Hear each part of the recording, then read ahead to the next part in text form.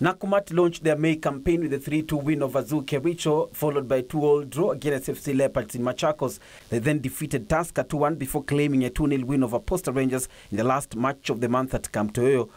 I'm happy. I'm happy considering what we went through and everything, and after the changes of the team. But I give this credit to the players who stand with me. Mwangi has since been redeployed to the role of assistant coach, with American Melis Mido taking over as the head coach. Nakumatt currently sits 12th on the log with 24 points from 21 league matches. They face Tusker in their next league action this Sunday at Waraka grounds.